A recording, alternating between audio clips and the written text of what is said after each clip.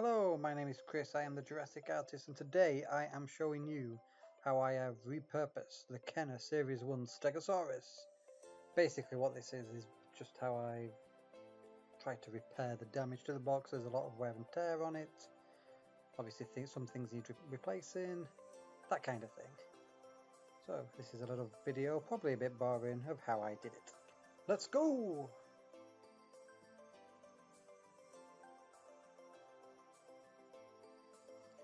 So it obviously goes without saying, the first thing we do is open the box. A bit sacrilege, I know, but it has to be done, unfortunately.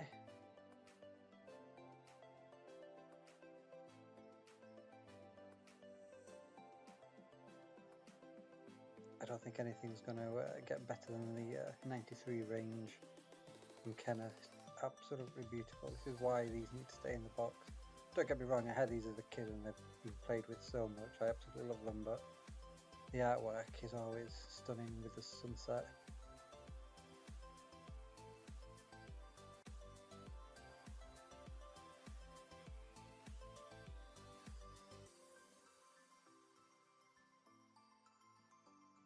It's up to you what you want to do here. You can either just pull it apart, as long as you're careful. I've just gone for the knife just to make sure the cut's good enough, because the glue, obviously it's 30 years old now, it's doing its job, so I've cut it just to make it that little bit easier.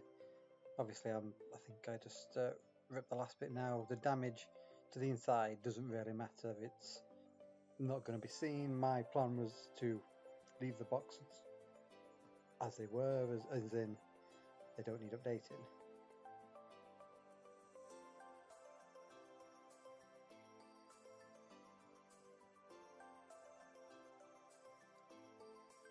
So the first thing I like to do is to get rid of the PVC window.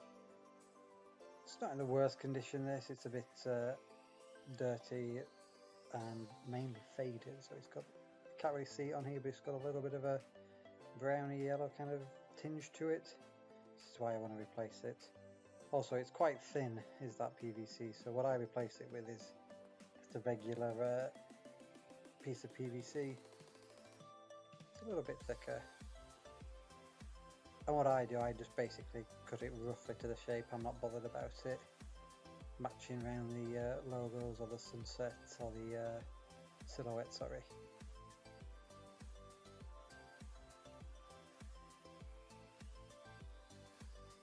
Mod Podge is what I use.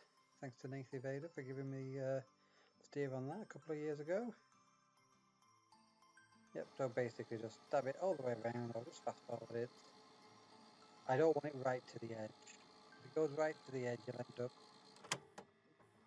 with it kind of coming over the sides.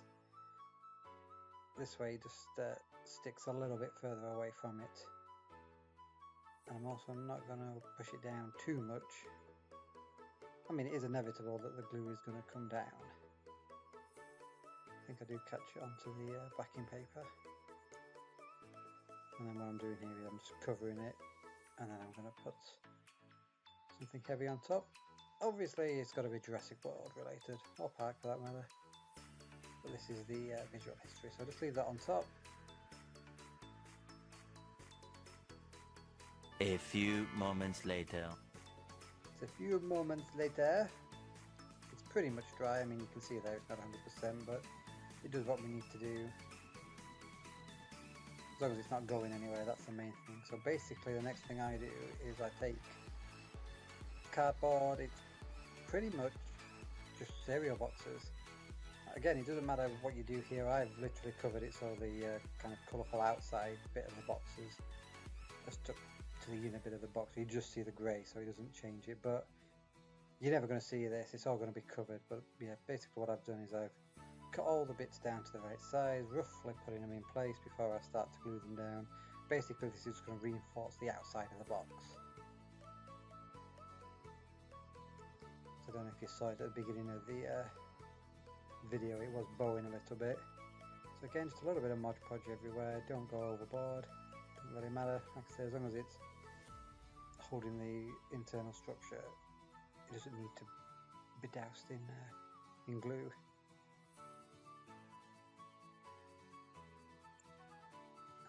put it roughly into place as long as there's an overhang.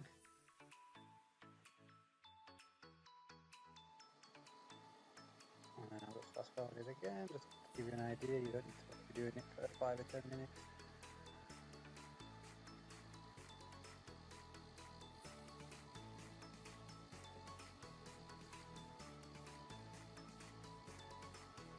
Unfortunately for me, my special flakes there from Asda weren't quite big enough to cover the inside bit, but it doesn't really matter, like I say, it's just to protect it, and it also reinforces the plastic as well. So I've also done the top bit, which is just off camera, so that every bit is covered there.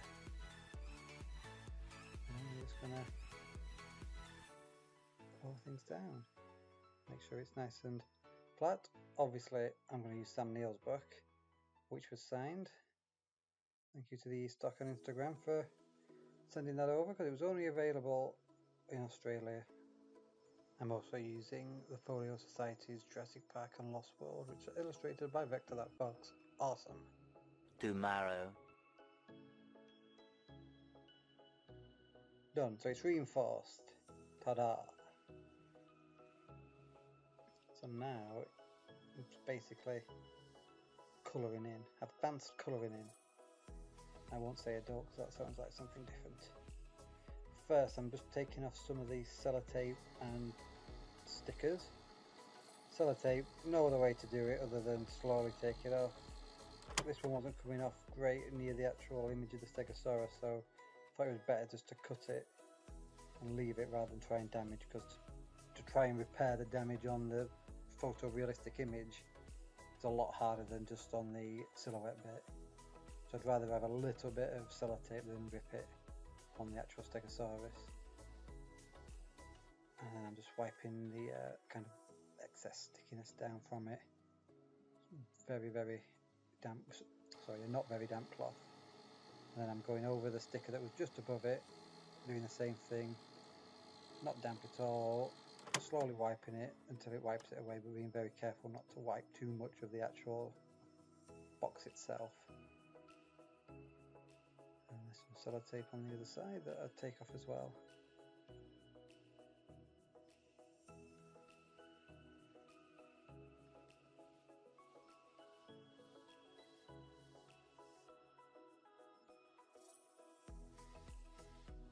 And now it's a colouring. I use Winsor & Newton Pro markers. You can use paint, it's just I haven't really got them, so I don't really want to be doing it with paint myself. Obviously black paint won't be too bad. I'd use kind of modelling paint for the kind of miniatures that you see, like Warhammer, Star Wars, tabletop games, that sort of thing, but I'm used to using Pro markers myself, so that's what I'm sticking with. So it's simply just a case of colouring in the worn white bits and just making sure everything's black for the shadows. It does make a difference. It doesn't look like it is a slow process. You can see here more, it obviously fixes it a lot more.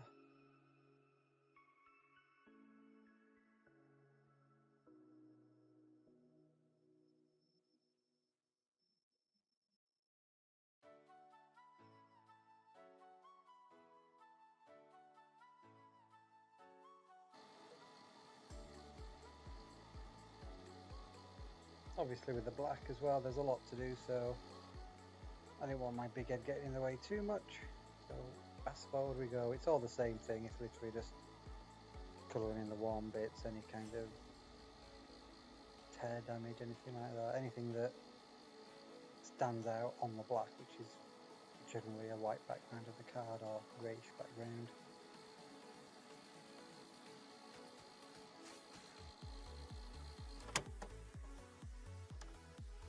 Obviously now as I kind of open up the crease, you can still see some of the white underneath it, so just going over it again, this time with it folded in its correct position, otherwise some of the wear and tear will be on show.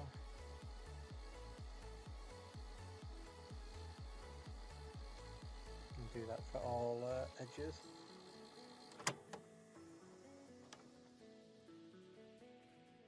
So next up is the red colour. Obviously I've got a few reds. I'm going for the one that matches it the best. And again, doing exactly the same thing. I'm just going over the white bits. But what I'm doing this time, because it's obviously a glossy finish, and the red might not be quite the perfect match, I'm essentially just wiping off the excess, so it pretty much just colours the kind of unglossed card, the wear and tear of the card, and then doesn't stay in the actual gloss, so any kind of differentiation in colour can't be seen as well since I've wiped it off. So that's the reason why I'm kind of wiping it down at the same time. Obviously the top of the box is a lot easier to do because it's just the red gradient for the first kind of fifth of the box down until it starts to go into the orange and then the yellow. The top and back of the boxes are also red as well, so red's the easier colour to do. The yellow and the oranges are a lot harder to kind of match, but I'll get to that later.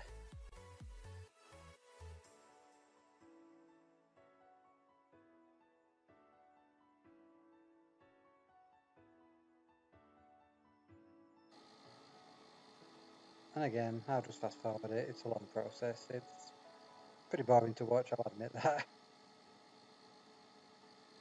Just to give you an idea of what I'm doing.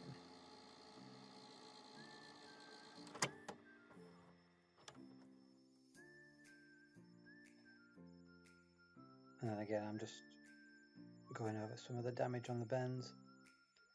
And then I'm just trying my best to do the same thing with the orange. This doesn't match as well. I was a bit disappointed how this one kind of ended up, but it's not the worst. It's better than white as far as I'm concerned, but this is one reason why paint might be a little bit easier to use. And again, there wasn't really any yellow damage apart from some of the lettering. And now I've just gone back to the red, just touching up some of the damage on the actual artwork on the back.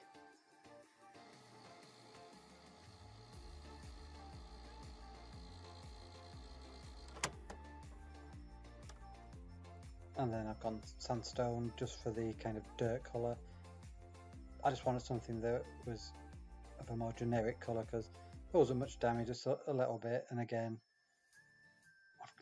imagine it's kind of like a paint wash. It's just literally going over it. It's not a photorealistic thing. It's just to kind of fill in the gaps, just so it doesn't stand out as much.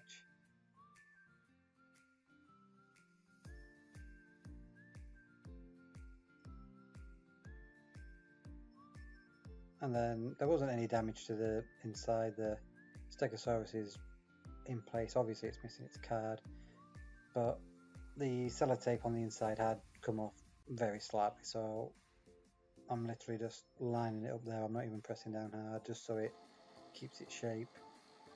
I'm doing the same with the other three corners. So on this one, on the inside it had a bit of sellotape, so again I didn't want to pull it off. I literally just wanted to snip at it so it comes off, because that bit you won't really see with the kind of box in front of it. I mean, I have redesigned some other ones in the past. I've redesigned the whole Junior T-Rex inner box, but I didn't need to do anything on this occasion. And now we're back onto the Mod Podge. It's literally just putting a line of glue along the bottom. I mean, this isn't the easiest bit to do because the size of it. Once you put the glue on, you'll see that I kind of struggle a little bit to put it on. Mod Podge is a good glue to use because it doesn't really leave a gloss finish, but it's also quite slow to actually take. It's not quite as instant as obviously like super glue or modelling glue, so you kind of just got to leave it in situ, which is what I've had to do here. But obviously the corner piece that connects to the bottom doesn't stay perfectly at 90 degrees, so I've just used a little bit of sellotape just to keep it into position, and then I'm just pushing it down completely, and then you'll see that I kind of push the box down with it, making sure it doesn't lose its position, and then just to kind of protect it in a moment, put a bit of paper on the inside just to protect the PVC, because obviously if glue was to come out, land on that, could just damage it a little bit, and then it's just another case of putting something heavy on it and letting it dry.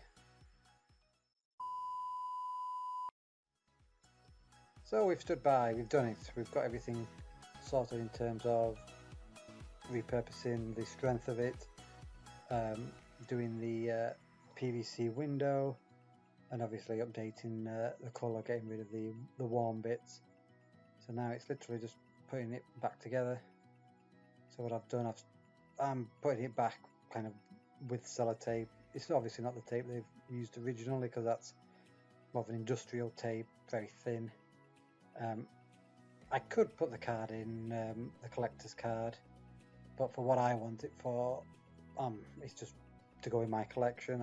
I do have the card, but that's another collection. So yeah, just fast forward it there just to get the Stegosaurus in, close the box again. It might be a little bit snug because obviously we've added to the thickness of the card, so it might feel like you're going to kind of force it as you're putting it in, but that's just like I say, because the inner card has just made it that bit thicker. But as you can see, it's done. Let's take a look at it.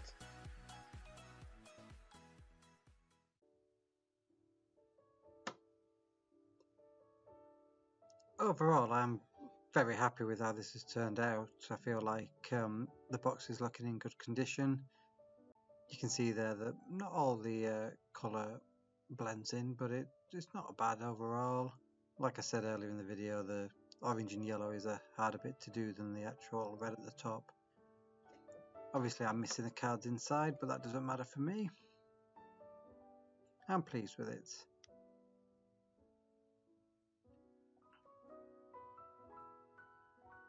Let's see what it looks like with the rest of the Kenner collection.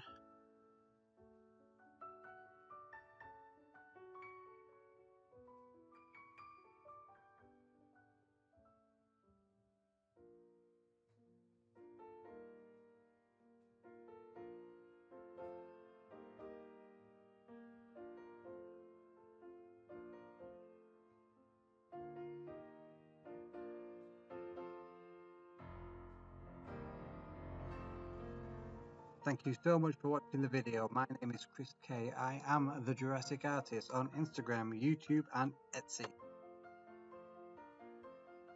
And in the meantime, please like, comment and subscribe to this channel. Thank you. Goodbye.